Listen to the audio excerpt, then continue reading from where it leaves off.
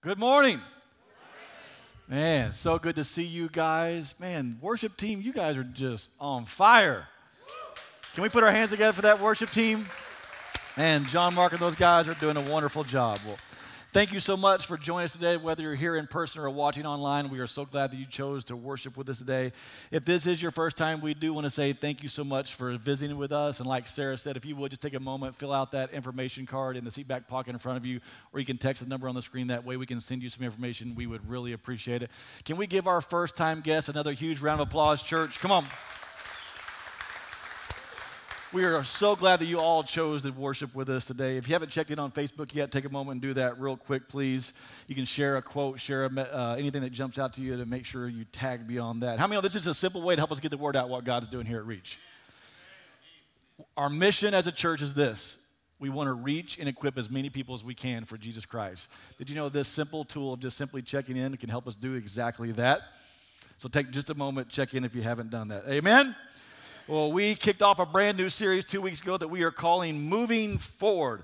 Let's look at the screens to see the verse that we're using to build this series around. Then I want to do a quick recap of the first 2 weeks. Philippians 3:13 says this, "No, dear brothers and sisters, I am still not all I should be." Can anybody say amen to that?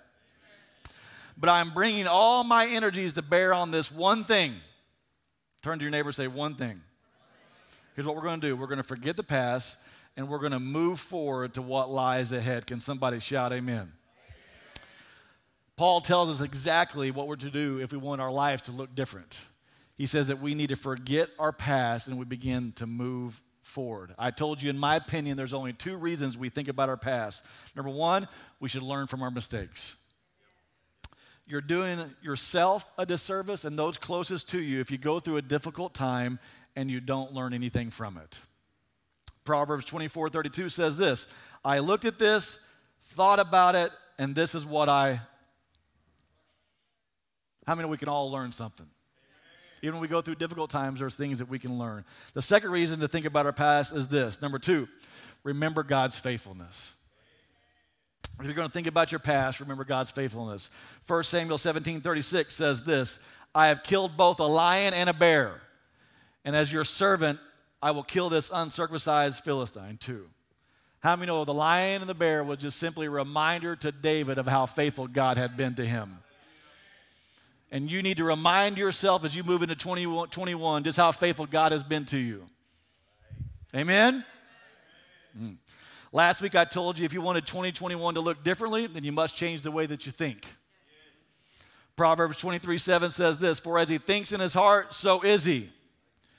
In my opinion, one of the greatest battlefields you will ever face is the one in your mind. If you can learn to think differently, then your life can look different.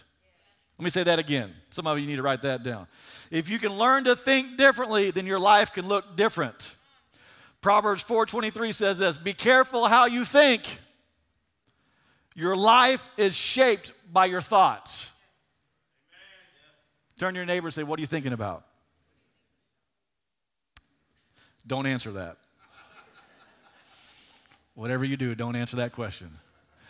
If you were gone the last couple of weeks or serving and Reach Kids, I want to encourage you to go back to our YouTube channel and watch any of these previous messages because how many know we don't have time to recap the whole thing. We just want to give you the highlight.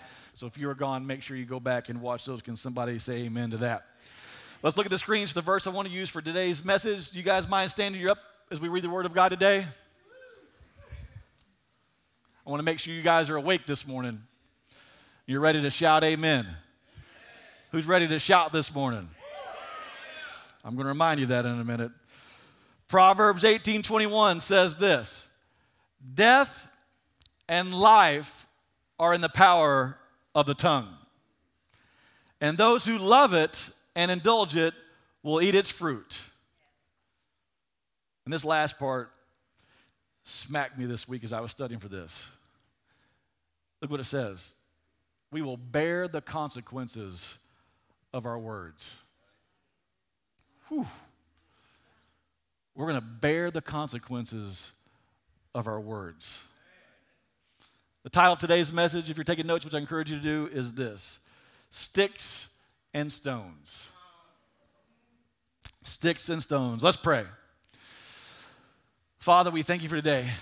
God, we thank you as we can come into this place, we can experience you. And Father, I think that your presence is here.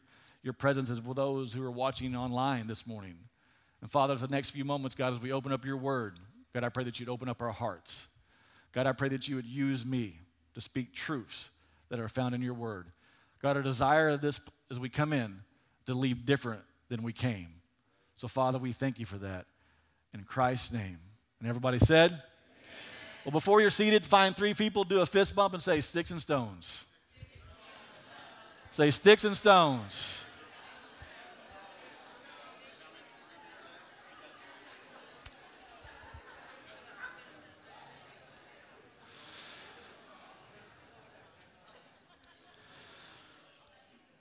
How many of you guys are old enough like me to remember the saying, sticks and stones may break my bones, but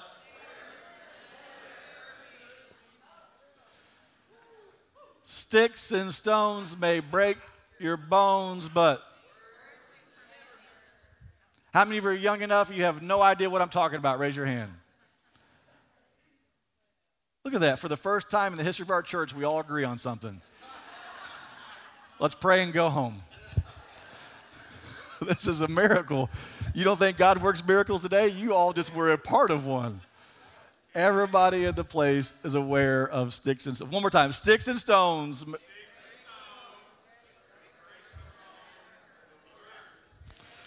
But your words will never hurt me. I can remember saying this as a kid. But as I've gotten older, I've realized it's not true. It's just simply not true.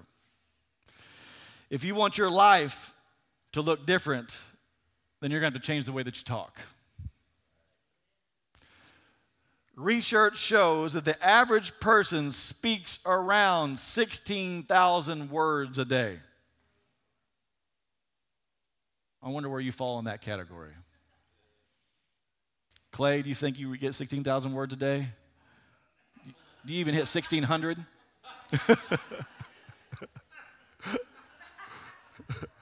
You're like, good morning. He's like, morning.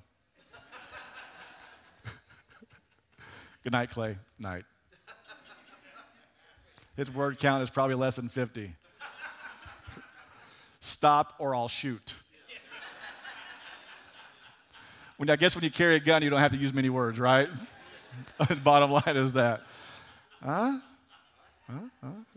You maybe pay attention. 16,000 words a day is what the average person speaks on a daily basis. I wonder how many of those words that we're speaking are producing life or killing it.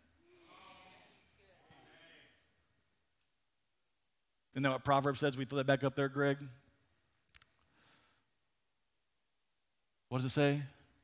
Death and life are in the power of your tongue.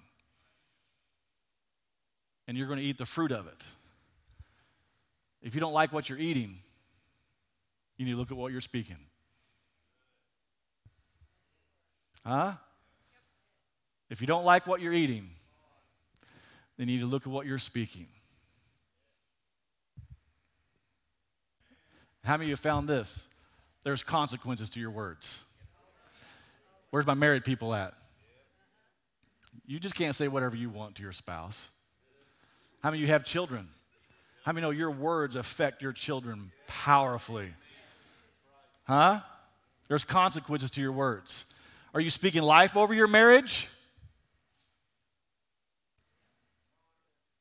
Are you speaking life over your children? Are you speaking life over your situations? What are you speaking? You're using words. Now my question is, what are you saying? Because apparently our words have power in them. Right? I was thinking about this, and I apologize. This is not going to be on the screens for you. I was just thinking about this before I came up here. It's found in Mark 11, and it's a pretty familiar story in the Bible if you grew up.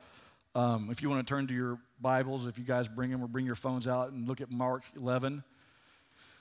Does anybody ever carry a Bible anymore, by the way? If you have an actual Bible, will you lift it up? Look at that. That's some actual Bibles. If you use your phone for your Bible, will you lift it up? Let me see your phone. There we go. I ain't throwing shade. It's okay. You can use either one as long as you use it, right? Mark 11, I was thinking about this again, and please forgive me, I didn't have time to throw it up there for Greg and those guys. I was down there. We're talking about the power of our words, right? It's Mark 11. Will you come hold this, John Mark, so I can read this? That's what it's come to, y'all. Oh, my goodness. I even bought the big print Bible. It's the fig tree. The next day, as he left Bethany, Jesus was feeling hungry. Anybody fasting and feeling that right now? Sorry, I won't talk about it. He noticed a leafy fig tree in the distance, so he walked over to see if there was any fruit on it, but there was none. You know, as I read that, I thought, I wonder if he does the same thing to us.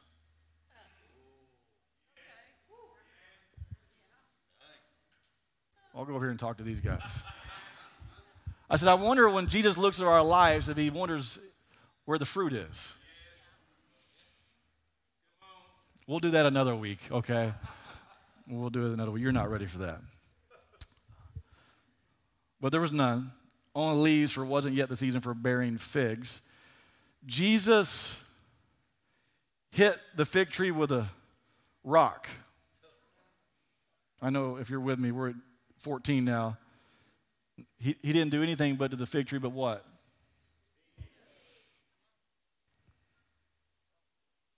Spoke to it. That's what my Bible says.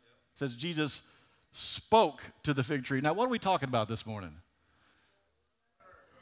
There's power, life, and death in our words, right? Jesus is living this out right in front of us. Jesus spoke to the fig tree saying, no one will ever eat fruit from you again. And the disciples overheard him. If you go down to verse 20, so the next day in the morning they passed by the fig tree that Jesus spoke to, and it was completely withered from the roots up. Peter remembered and said to him, Teacher, look, the fig tree you cursed. What are we talking about? They have power of life or what? What did Jesus do to that fig tree? You think our words are powerful? What do you say? That fig tree you cursed is now all shriveled up and dead. Jesus replied, let the faith of God be in you. Listen to the truth I speak to you. If someone says to this mountain with great faith and having no doubt, mountain be lifted up and thrown in the midst of the sea, and believes that what he says will happen, it will be done. Amen. That's Jesus. That's red letters in your Bible, right? He's telling us there's power in the tongue. I don't think most Christians understand just how powerful the words that we speak are. I read something this week that jumped out to me that I want to share with you that maybe not as revolutionary it is for you as it was for me, but check this out. Matthew 12 says this, verses 36 and 37. You can be sure of this. Again, this is Jesus speaking to us. And how many know when Jesus opened up a statement that you can be sure of this, then how many know that you can be sure of this? Turn to your neighbor and say, you can be sure of this. You can be sure of this. When the day of judgment comes, everyone will be held accountable for every, say every. Say it like you really mean it. For every careless word he has spoken. Now, I don't know the exact value of a word, but I do know this. A word apparently is so much, means so much to God that he is recording every single one of them.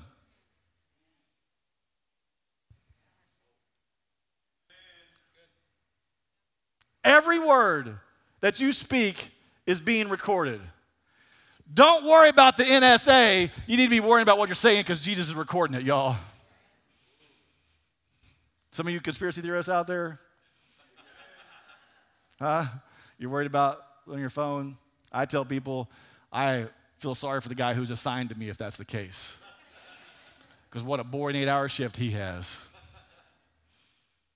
Every careless word that you speak.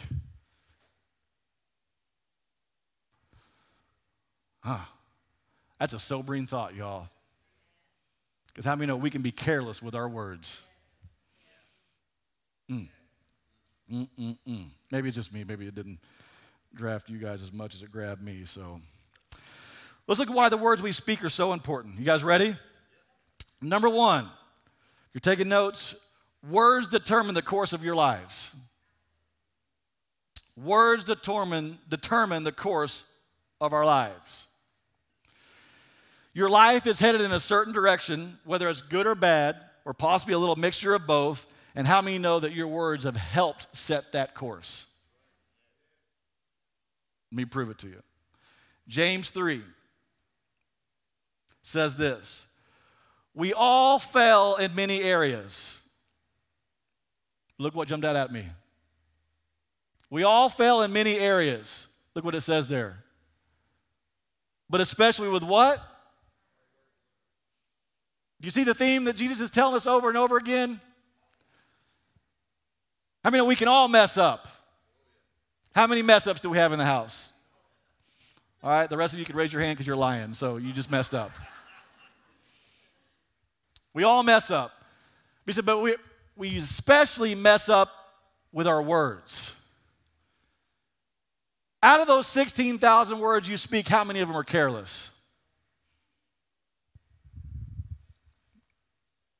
It's rhetorical.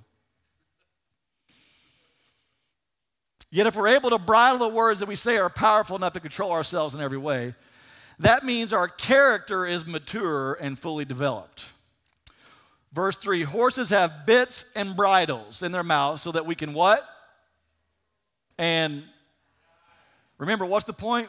Our words determine the course of our lives. So he says here, a bit and a bridle in a horse's mouth will guide their large bodies. Verse 4, in the same way with mighty ships, though they are massive and driven by fierce winds, yet they are steered by a tiny rudder at the direction of the person at the helm. You are that boat in your life. If you don't like the way that your life is going, then I ask you to look at the words that you're speaking. Tony, I think it's good too. Verse 5, and so the tongue is a small part of the body, yet it carries great power. Just think of how a small flame can set a huge forest ablaze. Are you awake? I'll teach you guys to get quiet on me.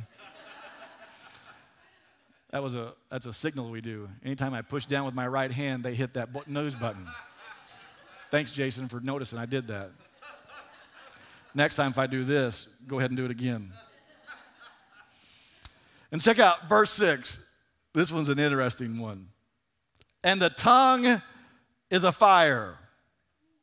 I'm going to come back to that one.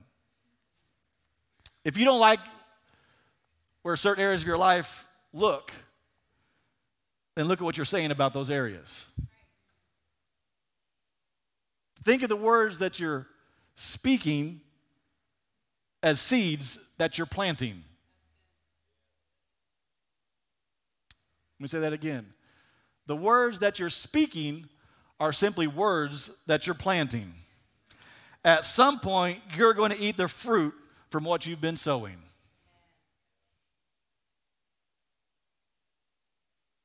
Huh?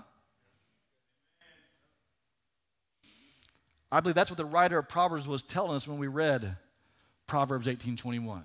Let's look at it one more time together. Remember, we're talking about the words you speak are seeds that you're planting. Remember, at some point, you're going to eat what you've been sowing. Isn't that what he said here? Death and life in the power of the tongue, and those who love it and indulge it will what? Pay attention, y'all. If you guys don't start saying amen, I'm going to make him do it every few seconds.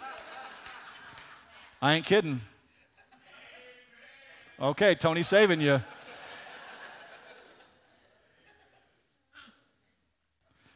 Jason, thanks for being on it this morning. I appreciate it. What does it say? Will eat its fruit and bear the consequences of their words. So what he's saying is this: when you speak something out, you're giving life to what you're saying. If you continue to speak it, eventually that can become a reality in your life.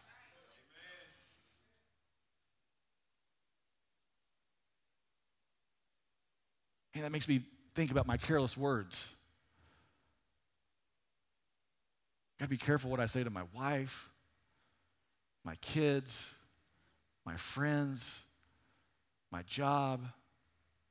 Because apparently all the words that I speak have the power to bring life or to bring or death.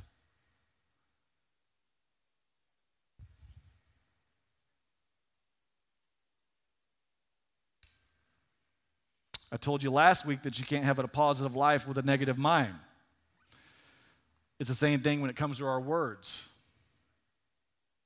You can't talk negative and expect to live a positive life. Man, I am always sick.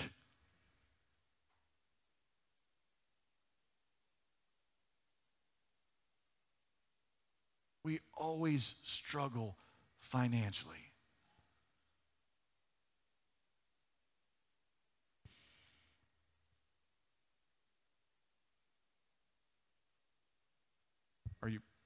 Are there speaking something into existence?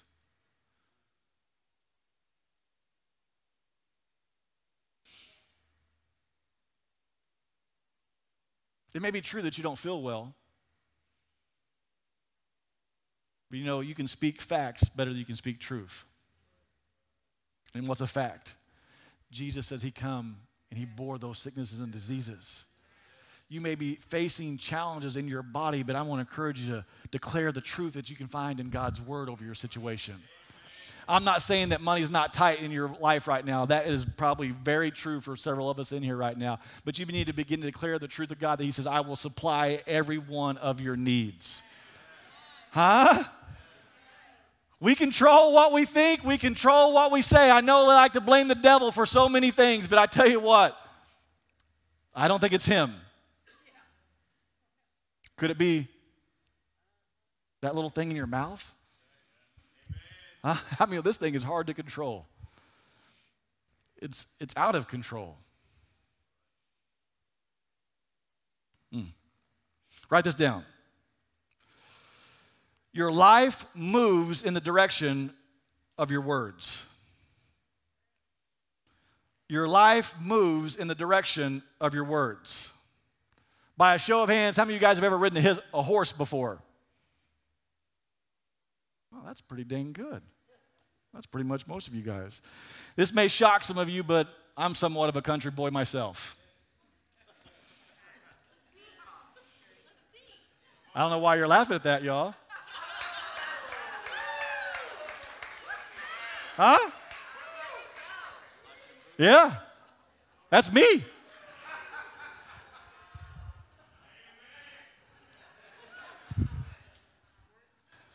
I had just taken off my Wranglers before they took this picture.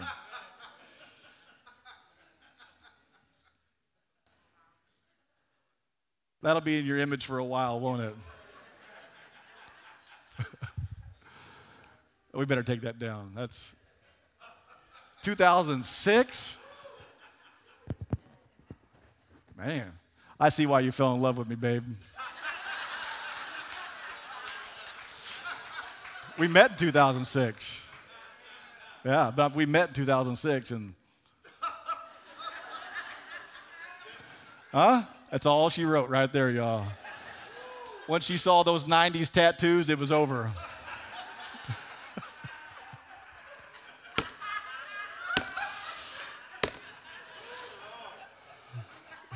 Kids, think about the tattoos you put on yourself, okay? They may be cool now, but I tell you what. Well, now you're saying amen. How many remember when tribal tattoos were cool? I don't know if they were everywhere, let's just be honest. You want to see the picture of the one on my back? Okay, we're moving on.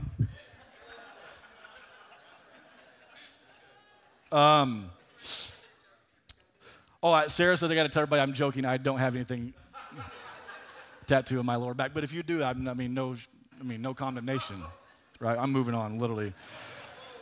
One of the most important things if not the most important things when you ride a horse is what?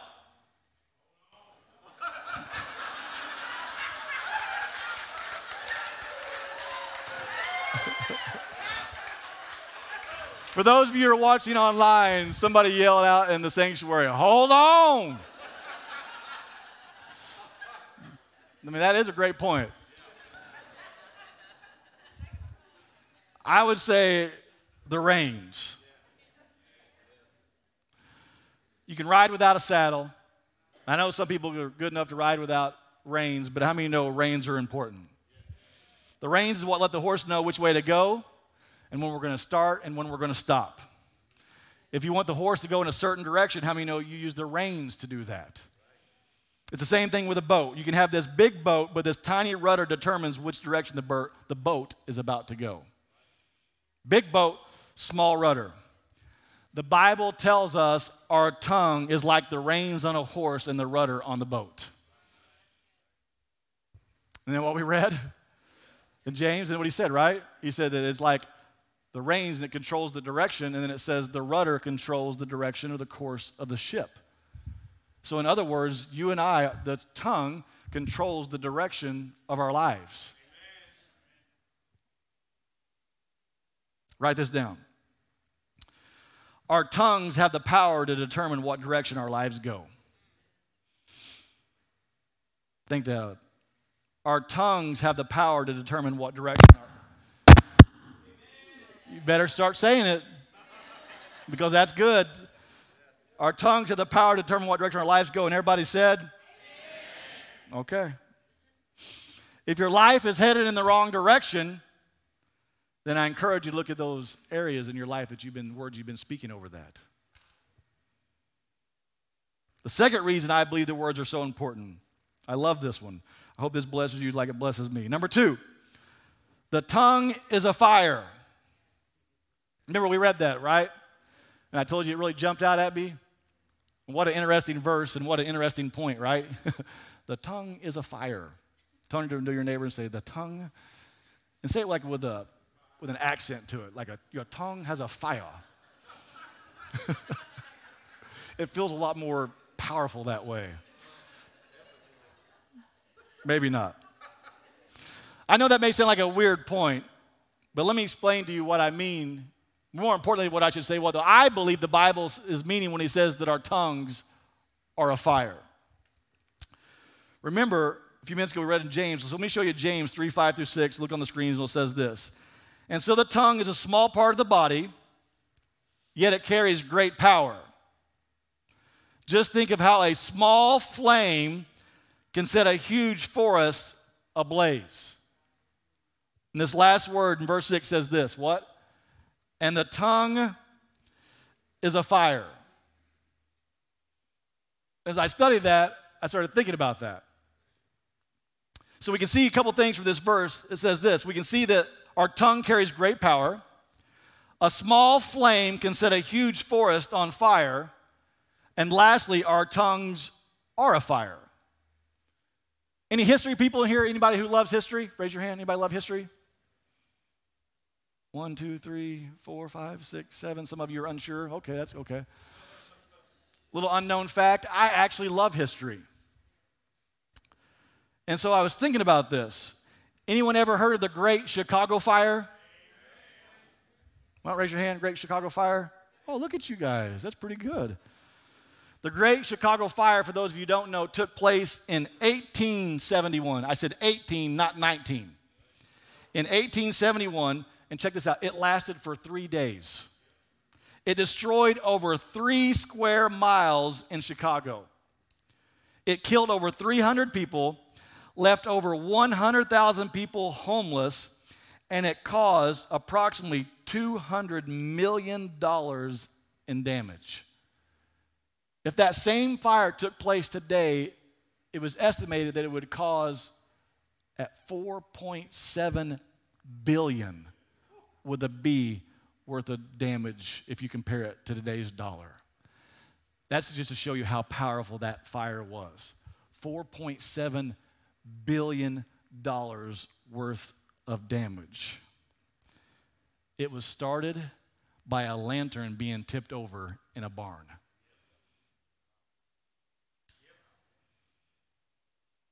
Small fire. Isn't that what we just read?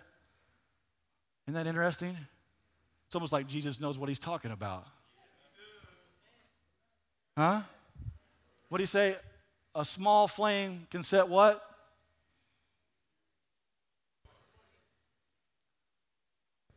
3 square miles was started by a lantern. And then he says, our tongues are like a fire. So here's the point I'm trying to make. Write this down. Your tongue has the power to cause great damage in your life. Your tongue has the power to cause great damage in your life. Worship team, you go ahead and join me back on stage. I want to close this morning with a few thoughts and a couple of scriptures. Greg, can you throw James 3, 5, 6 back up on the screens, please, if you don't mind? I want to illustrate this enough. It says that, verse 6 says, the tongue is a fire. Remember, that's my point this morning. Point number 2 is, your tongue is a fire. Turn to both your neighbors and say, your tongue is a fire. And then turn to your person behind you and say, I don't know what that means.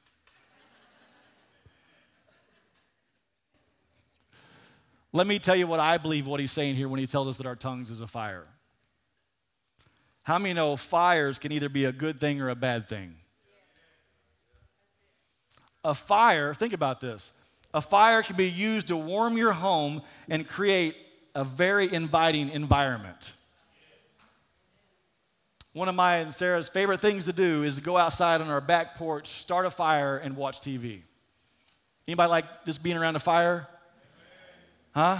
Raise your hand, go ahead. If you enjoy a nice fire, yeah, look at that, everybody in here. We all enjoy a nice fire. We're going to have a bonfire night one night, apparently. Who wants to come to a bonfire? Wow, we all agreed on something else. But here's what I started thinking about that fire. As much as we all enjoy it, how many know that same fire, listen to me, if not contained properly, has the potential to burn my house down and cause a significant amount of damage to my life? The same fire that I'm enjoying with my wife, holding hands, enjoying the moment, has the same potential to bring destruction in my life if it's not properly contained. Your tongue has the ability to destroy things in your life if you don't learn to contain it. It has the ability to bring life, the Bible says in Proverbs 8:21, but it also has the power to destroy things. It's just like a fire. Man, that's good teaching, if I don't say so myself.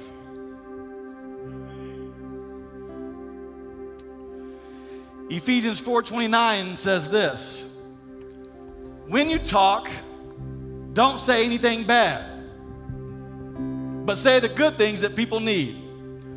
Whatever will help them grow stronger. Then what you say will be a what? To those who hear you. This, to me, is the modern day version of the New Testament of Proverbs 18:21. Power of life and death.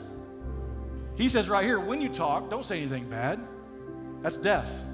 But when you do speak, say the things that people need to hear. What does your wife need to hear? What does your spouse need to hear? What does your children need to hear? Huh? What does your employees need to hear? What does your employer need to hear? Huh? What do your friends need to hear? Out of those 16,000 words a day, are you speaking life? Or are you speaking death over your situation? Stand to your feet. I believe if we're going to move forward and experience all that God has for us, these are 2 keys that you're going to have to do. The first one's from last week is this. We're going to change the way you think. Remember, this whole series is about moving forward. putting our stuff behind us and moving forward. The first way we're going to do that, change the way that we think. The second way we're going to do that, change the way we speak. Now, if you come back next week, we're going to give you the third key of how you move forward. And it's going to be good, so make sure you're here. Change how we think. Change how we speak. If you'll begin to do those things, you can begin to move forward.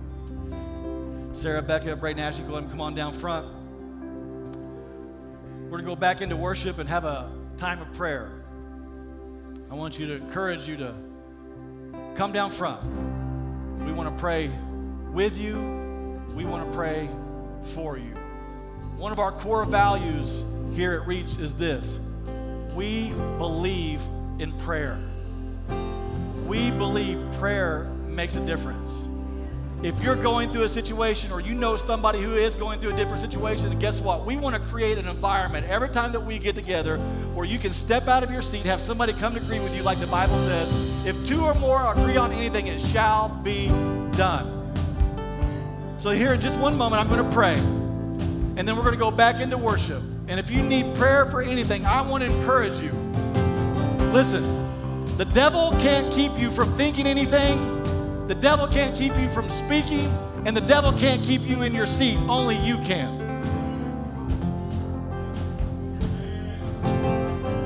You have the power to choose to get out of your seat in just a moment and have somebody pray with you. It's a choice. I would be shocked to think that in a congregation this size that there's not many people who are going through something right now. But my question is, are you going to keep your pride from keeping you from coming down? Or are you going to lay it down and say, you know what?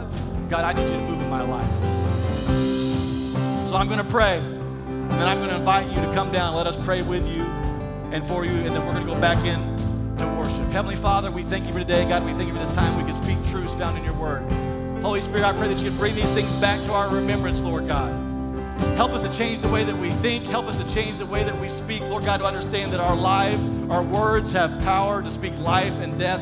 God, from this day forward, we'll begin to learn to speak life, God. As we move into this time of prayer, Holy Spirit, I pray, God, that you would move in this place. I pray people would step out of their seats, Lord God, and they would come down. As they come and they take that step of faith, God, I pray that you'd meet them right where they're at. I pray this in Christ's name. And everybody said,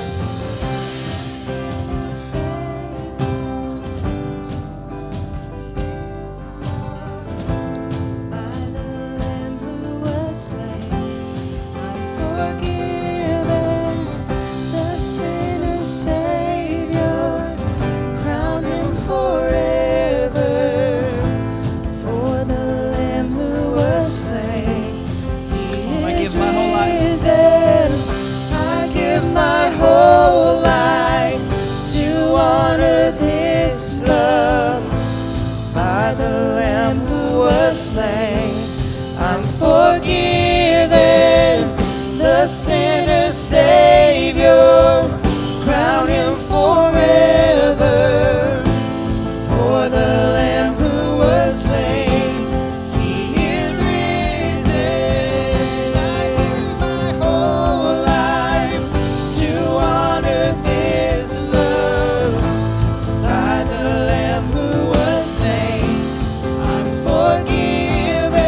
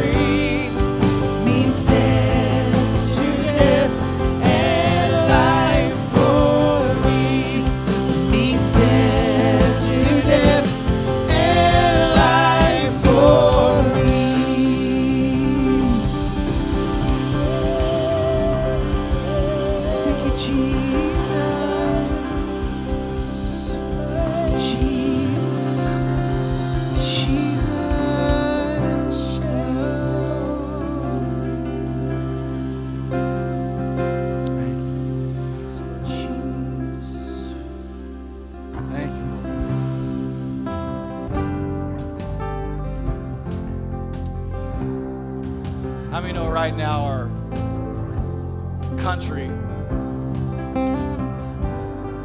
in the midst of a little bit of, let's call it what it is, chaos.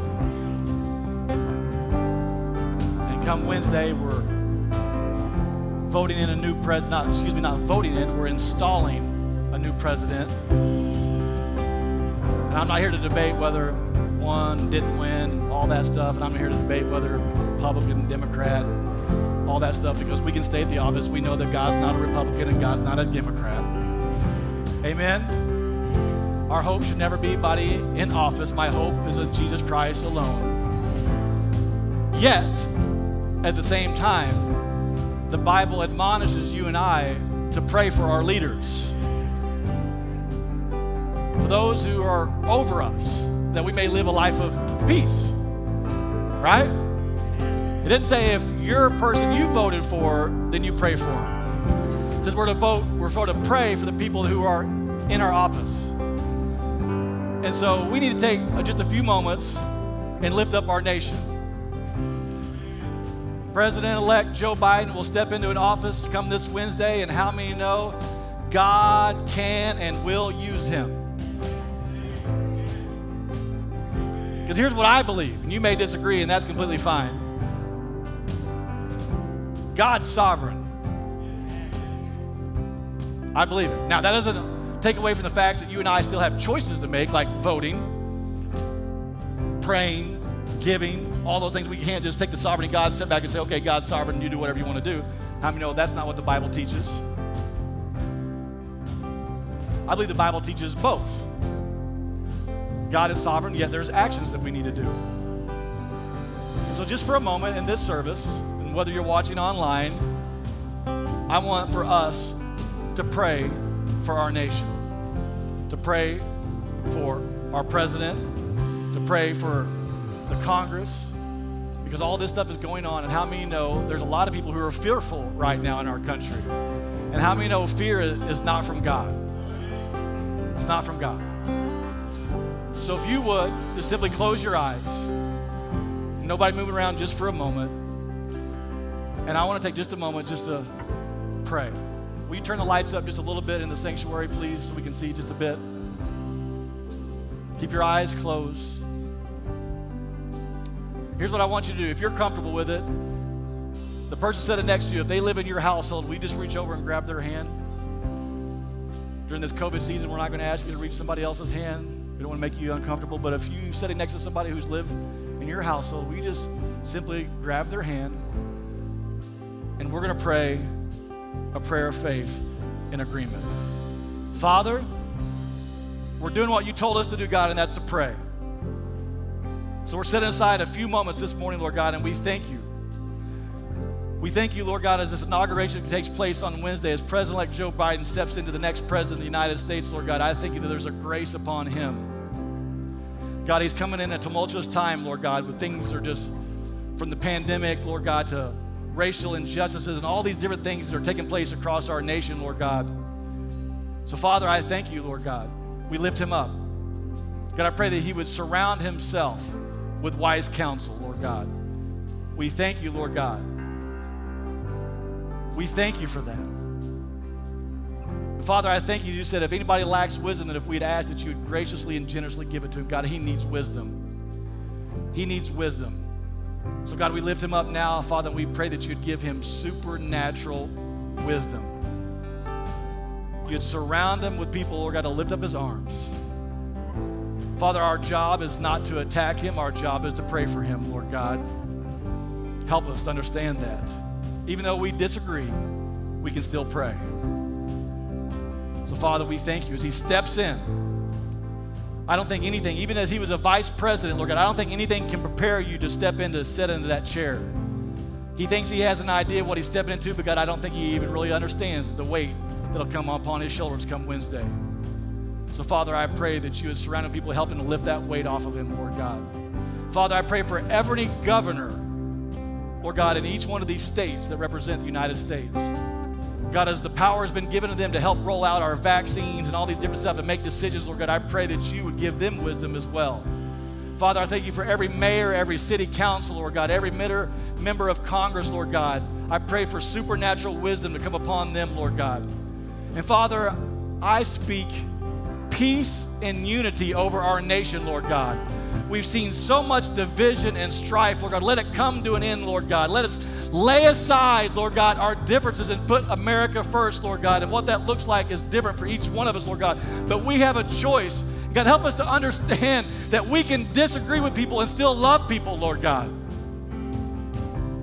So God, I pray as the church, we would be a light that would lead the way. God, the church, the people, we would lead. We would be we're that lamp that's put on a hill, and it would shine brightly, Lord God. And they would see that, Lord, the way to lead through this, Lord God. And I thank you for that, Lord. Just keep your eyes closed if you would. As we close out this service, we never want to assume that everybody here has made a decision for Jesus Christ. Or maybe at one time you made a decision for Jesus Christ, but since you've walked away and you're ready to rededicate your life back to Him. If you're ready to make a decision, we're not going to call you down front. We're not going to do anything like that. We just simply want to pray with you. No one's looking around. We want to make this as easy as possible. Everybody has their eyes closed. If you're ready to accept Jesus Christ as your Savior, ready to rededicate your life today, will you do me a favor? Just lift up your hands so we can pray for you. I see that hand. I see that hand. Yeah. Keep your eyes closed, folks. People are making decisions. Once you raise your hand, you can lay it down. Thank you. Anybody else say, that's me. I'm ready to make a decision for Jesus Christ today. Anybody else? I'm going to give you just a moment. Thank you, Father. The most important decision that you'll ever make in your life. We want to give just a second. Anybody else? Say, that's me. Here's what I want to do. Just keep your eyes closed. I want to say a general prayer, and I want everybody in this place, if you're comfortable with it, to say it out loud after me. And make it as easy as possible for those who may raise their hands. Say, Dear Heavenly Father, thank you for sending Jesus to die on my behalf. Today, I ask you to forgive me of all my sins. Today, I ask you to make me new. I receive everything that Jesus went to the cross for. Today, I rededicate my life back to you. I will serve you from this day forward. I ask you to fill me with the power and the presence of your Holy Spirit. I pray this in Christ's name. And everybody shouted, can we put our hands together, church? Come on. 2 people. Come on, yeah.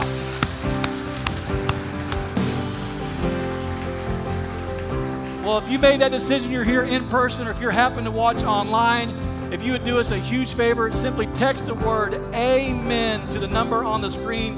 We want to send you some information about the decision that you made today, but we want to tell you this. We believe it's the best decision that you will ever make, and we want to say welcome to the family of God. We are so glad about that. Come on, church, we put our hands together one more time. Yeah. Let me say this. Grab a seat real quick. If you made that decision for Jesus, I want to encourage you. The next step for you, we talked about next steps a minute ago, get baptized. We're going to be baptizing people at the end of this month. And so I want to encourage you. Can you text that? Can you put that number up on the screen for us, Greg? There it is. If you want to be baptized, if you've recently made a decision for Jesus Christ, can you text the word baptism to the number on the screen? We're going to leave it up there for a second. It's 918-558-2830. Now, if you're not tech savvy, you say, I still want to be baptized, but technology is not my thing, do us a favor. Just simply walk out to the information center. As soon as service is over, we'll put your name on a paper and we will get you baptized, because that's the most important thing. Can everybody shout amen to that? And if this is your first time here, we want to say thank you so much for joining us.